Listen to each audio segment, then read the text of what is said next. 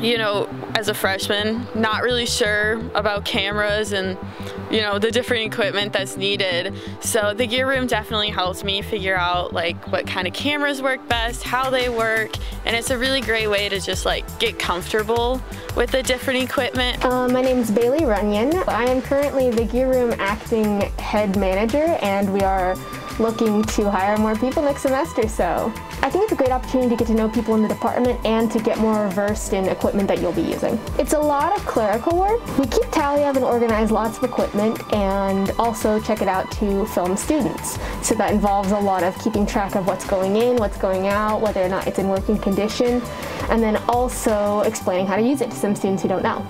And they're always super friendly, always wanting to talk about the films you're working on and what's going on in your semester, and they're always super friendly. It's always a really nice and fast experience. Like back when the 261 students were checking out, we'd see whatever projects they were working on, or if they were acclimating well to Purdue or the class.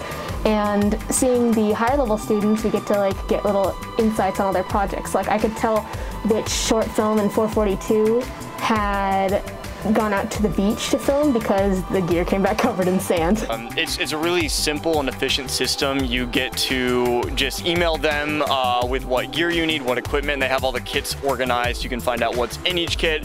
And then on our end, we'll either approve or deny your request, and then you'll get all the information there.